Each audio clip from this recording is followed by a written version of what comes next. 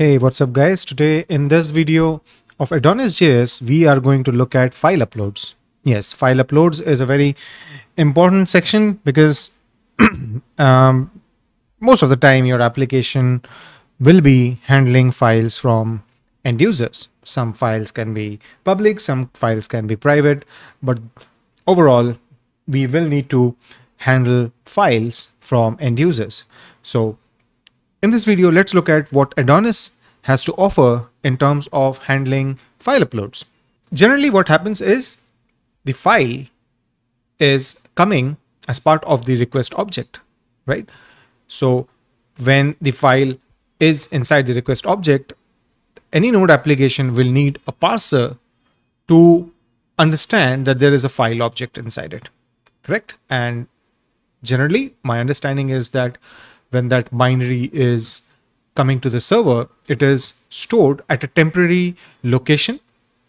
Okay, because the request is holding the binary data, so it needs to write somewhere for you to be, to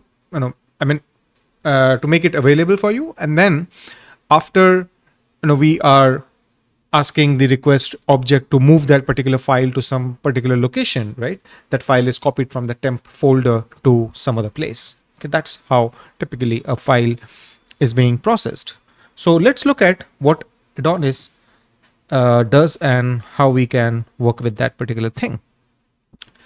So before we get into it, I would like you to understand there's one thing inside kernel.php. We have this, where is it? Right, the body parser. Okay, so if you look at the documentation, it says that the body parser middleware is registered in this kernel.ts and it automatically processes all files for multi-part form data. Okay, the multi-part form data is how the files come into our request object.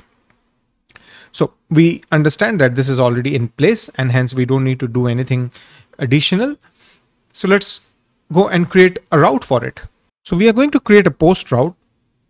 Name is file upload, and obviously I need the context because I will have to pass the context to the controller. That's how I will get the request, response, and other stuff.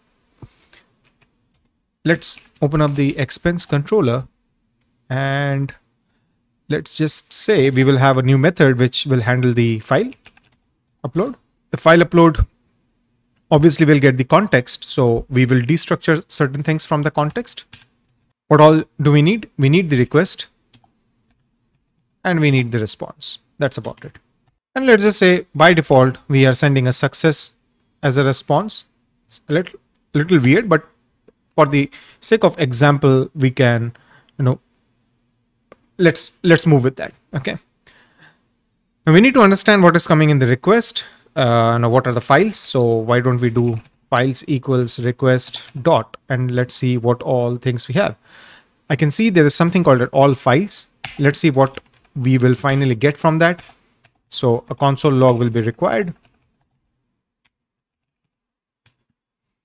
like this. And in here, we will do return new expense controller dot handle file upload, send the context. Okay, so this is done.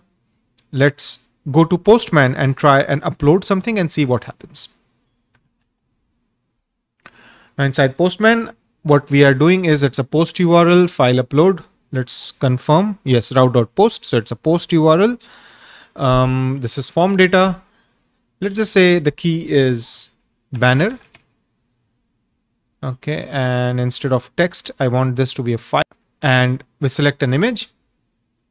Why don't we make a request now? Hit send. We get a success. Obviously, the success is coming from this thing. However, let's look at the console. Okay. So as I told you, you can see there is a temp path. Now, obviously, my folder name has a problem. It seems the name is given in a way that it has changed my gender.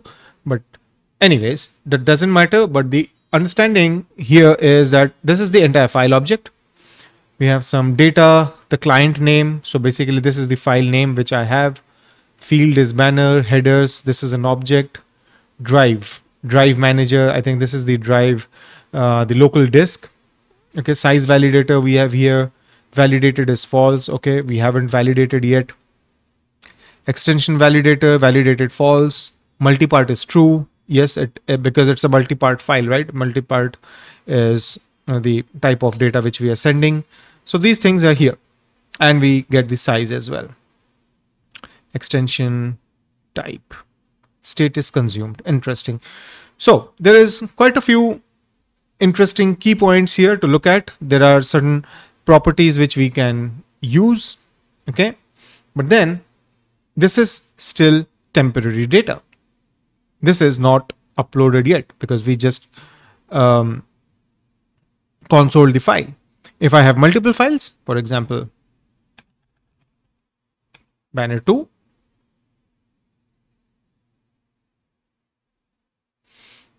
and if I hit send again,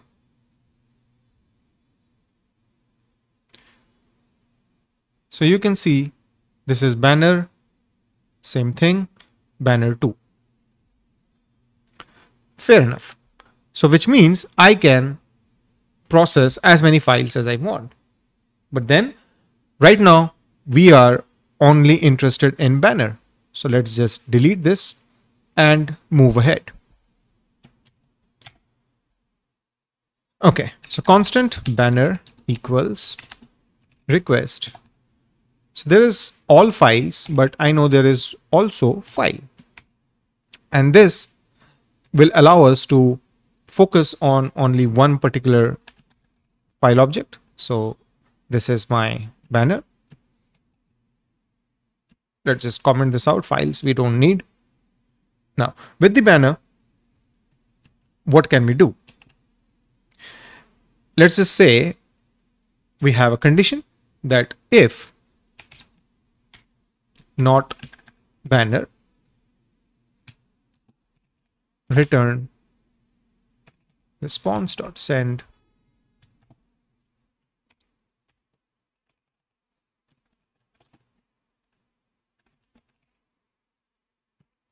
or no file, rather let's say problem with file. Generic enough.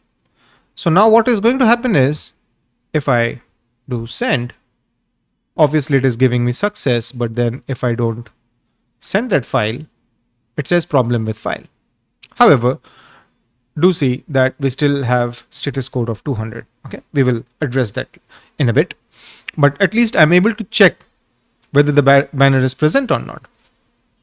But then, there is more to just checking whether the file exists or not, right? So what have we seen? We have uploaded the file, right? And we are now validating the file, right? So here, if you see, we have certain abilities to check what kind of file we have. We have a size check available with us. We have extension name checks available with us. So why don't we do that?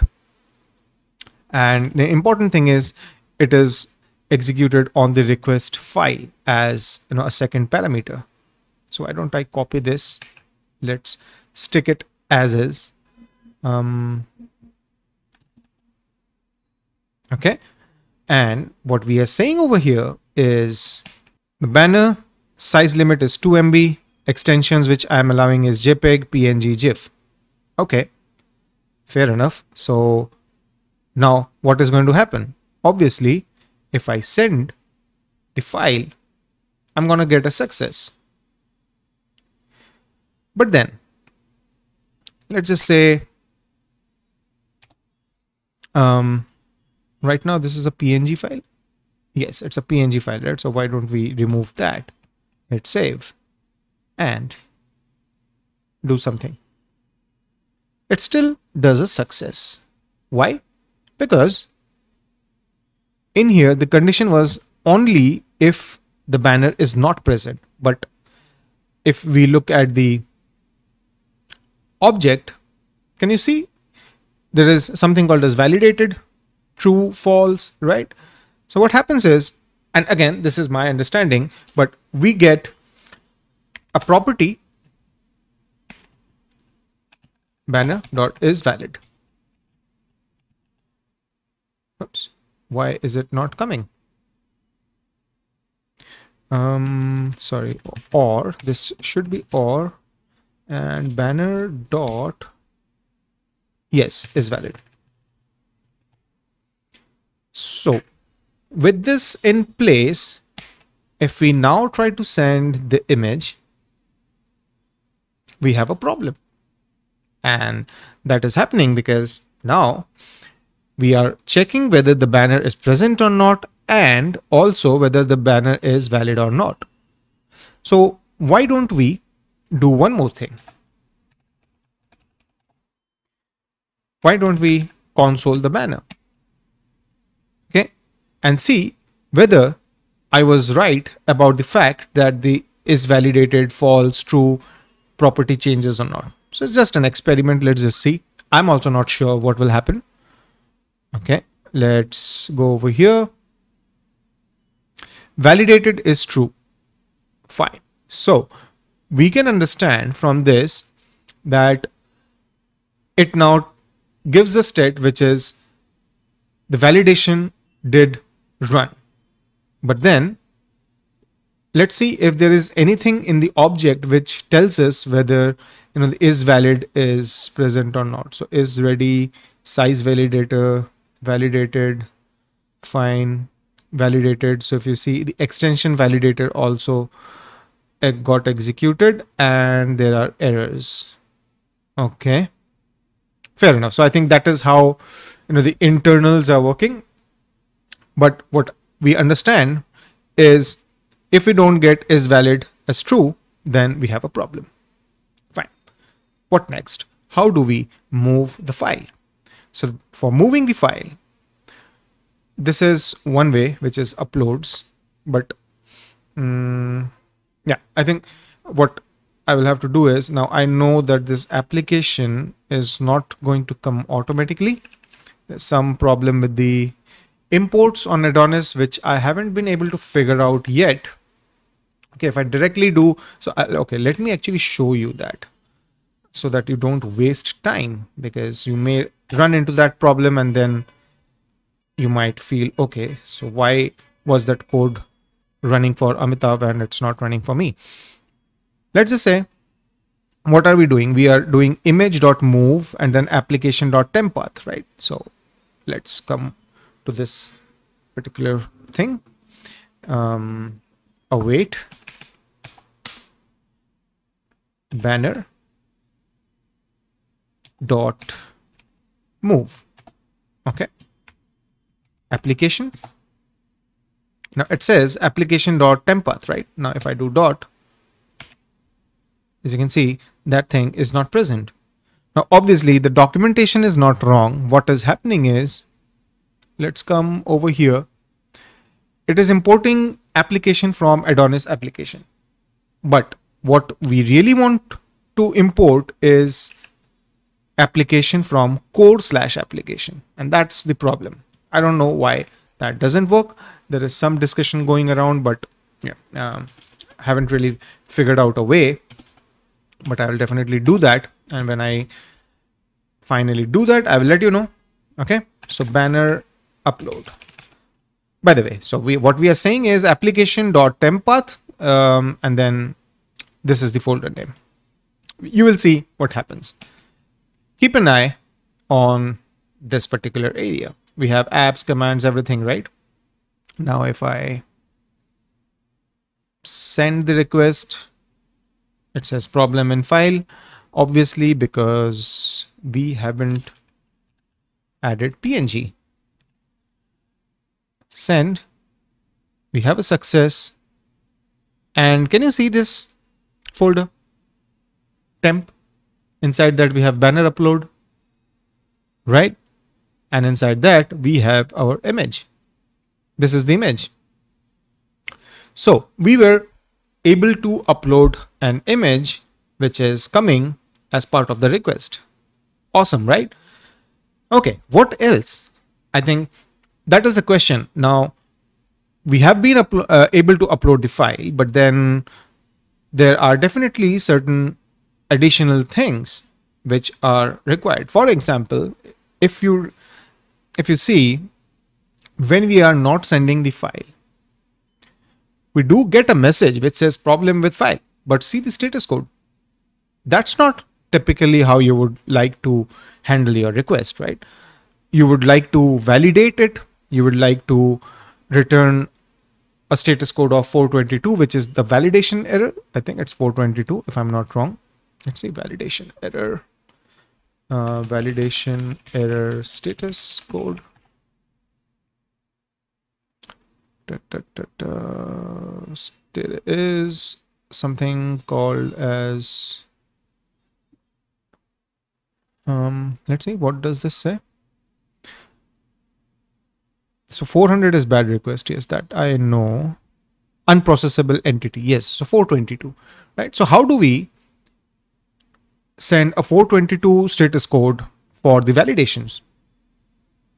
Okay, how do we do that? So this is one way of validating things, but I won't say this is the, I mean, it won't give you the validation error. Okay, I don't think I can say that it's not the best way. I mean, if you have certain scenarios where you want to check specific things, this is how you do it.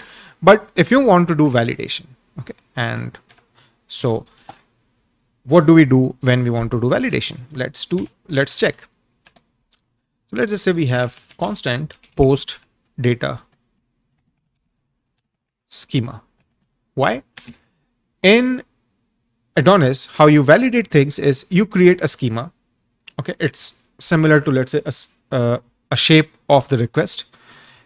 What you are expecting, you are saying, okay, no, these are the keys, these are the type of keys I'm expecting, this kind of a data, something like that, right? Which is very similar to, let's say, if you are familiar with Laravel or Nest JS, right? They allow you to define the shape of your request object and then you put the rules inside it. So in here again, Adonis allows you to create schemas, okay? And using that schema, we can validate the request. I'll again copy this for now. Come over here and let's just add that. So what do? We do schema dot create, and it will take an object, and I'm saying that I'm expecting banner, which is of type schema file. Okay, which is a method which takes additional settings. So what are they?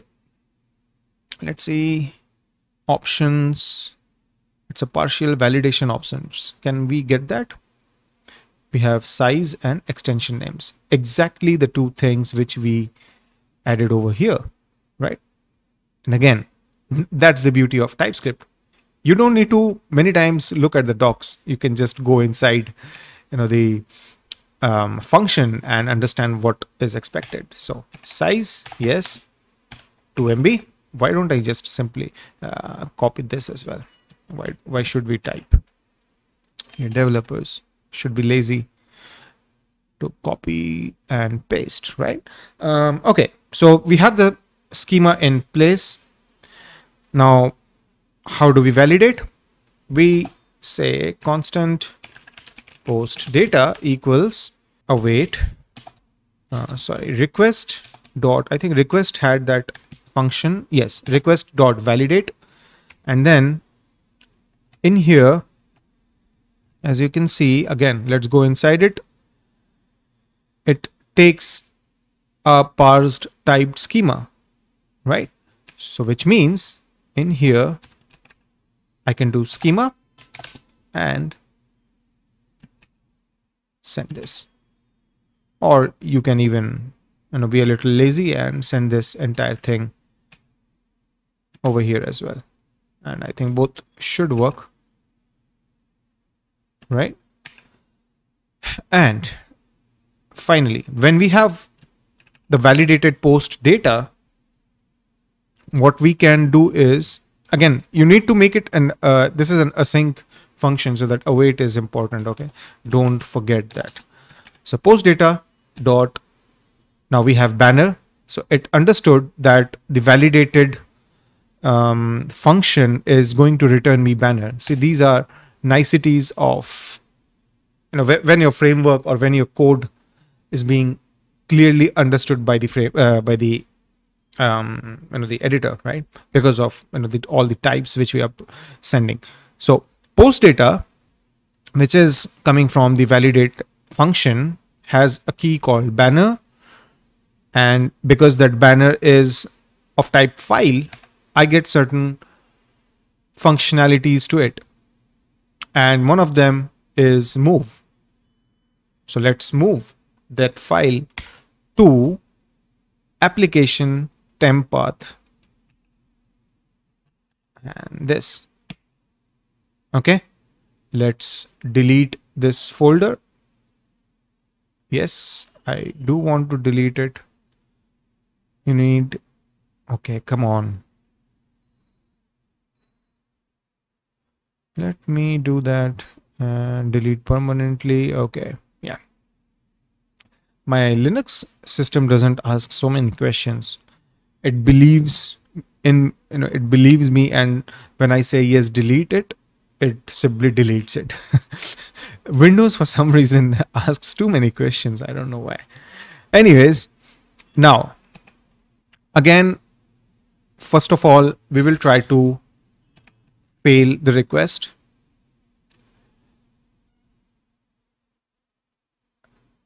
What is going to happen? 422. Perfect. If we send the file, still 422, but the error changes. It says required validation failed. Field banner rule required. Fine. So which means we are able to understand that there is a required field, which is banner. So we send the banner, and then the error changes. Now the rule says file.extension. The message is invalid file extension PNG. Only GIF is allowed. Fair enough. Let's go over here. PNG. Save. And send. Finally, we got a 200. Ideally, it should have been a 201. Let me see. Can I send a status code as second argument? Body any generated e tag. Generate e tag. Okay. JSON body string. So in Laravel, I do get the option to send the status code as second argument. Okay, let us finish that thing first and then we will see. So as you can see, temporary folder is already created and we again have the file, right? So this move is working. Let's do 111 and see if still it passes. Come over here. Yes, it does. The file is uploaded. So you can see I'm not showing you the old folder where we uploaded the thing. But then let's see, how do we response dot, right? I want to send a different status code. Bad request created. I think this will be the one. Created is what? Let me see. This is okay. Created, generated. I think created is 201 if I'm not wrong. I mean, my memory, based on my memory, it says success. So file uploaded. And now if we hit send, yes, 201, status code 201. So which means when we are working with APIs, a correct status code is very important. And we are saying, yes, your file got uploaded. Correct. So yes, this is how you are able to upload and save files to your folder.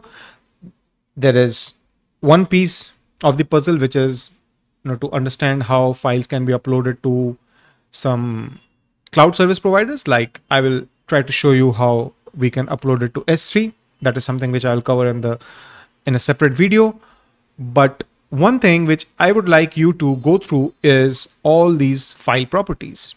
There are a lot of properties available within the file object which you should be aware of, because from time to time you will need them. For example, right, you may need the client name, because if you want to somehow store the original file name of the user who created that file, right, you may want to store it, but then while storing the file you would be changing the file name. You don't want the actual user's file name to be there in the disk, because what happens if my image name is screenshot, and then some other user uploads one more file with the same name, or tomorrow I again upload a file with the same name? There will be conflict, right? So the best option is to create a file name which is very random in nature. I mean, the name is going to be random, so that there is no question of override or anything. Okay, you will be able to get yourself saved from a lot of logic around that.